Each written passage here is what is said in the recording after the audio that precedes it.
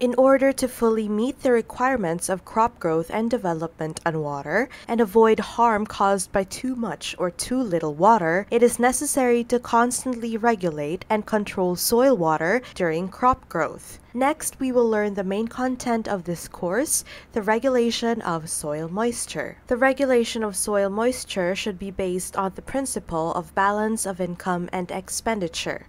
Areas with large evaporation and low precipitation must be supplemented by irrigation. Pay attention to the drainage in areas with more precipitation and less evaporation. Where runoff is greater than infiltration soil, erosion should be prevented. Soil moisture control measures mainly include do a good job in farmland capital construction, reasonable irrigation and drainage, timely tillage and soil moisture conservation, make appropriate coverage, improve soil texture, adding organic fertilizer, etc. 1. Do a good job in farmland capital construction. Farmland capital construction includes rational planning and construction of farmland, irrigation and drainage canal system, road network, shelter belt, etc. 2. Reasonable irrigation and drainage. Irrigation is an important measure to increase the water content of farmland. Irrigation methods include food irrigation, border irrigation, sprinkler irrigation, and drip irrigation. Pay attention to water-saving irrigation, reduce canal leakage and evaporation, and introduce new water-saving irrigation technology. At the same time, irrigation should be carried out according to the physiological needs of plants to reduce the waste of water resources. Farmland drainage can be divided into 3 categories: removing groundwater, lowering groundwater level, and removing stagnant water in surface soil. Different areas should adopt corresponding drainage methods according to the actual production.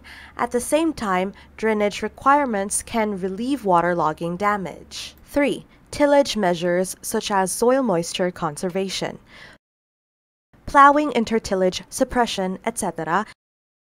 can have different water regulation effects in different situations. Reasonable deep plowing can break the plow bottom, improve the pore properties of surface soil, and improve the ventilation, water permeability, and water retention of soil. Tillage can loosen topsoil, improve soil pore properties, increase surface water evaporation resistance, and reduce soil water consumption. Especially timely tillage after rainfall and irrigation can significantly reduce soil water evaporation and improve soil drought resistance. It is a good production measure to keep water and heat in dry farming.